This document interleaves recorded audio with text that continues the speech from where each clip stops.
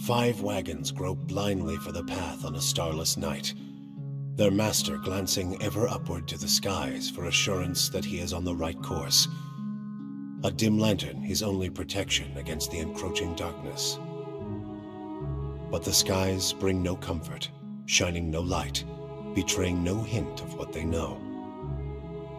The caravan carries travelers bound for the frontier hamlet of Gilded Vale, you among them, where a local lord has offered land and wealth to settlers from abroad looking for a fresh start.